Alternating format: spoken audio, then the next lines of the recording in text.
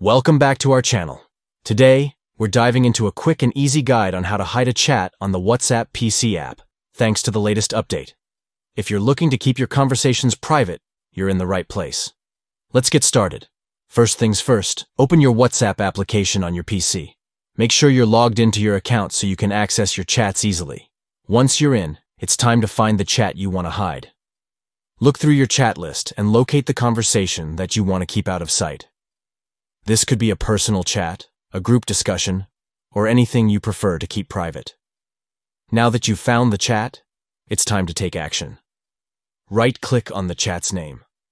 A menu will pop up, giving you several options. From this menu, click on Archive Chat. That's it.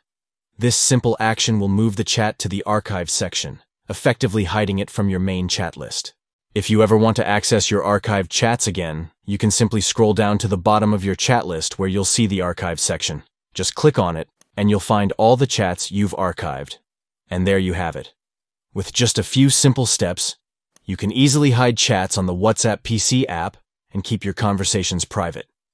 If you found this tutorial helpful, don't forget to give us a thumbs up and subscribe for more tips and tricks. Thanks for watching, and we'll see you in the next video.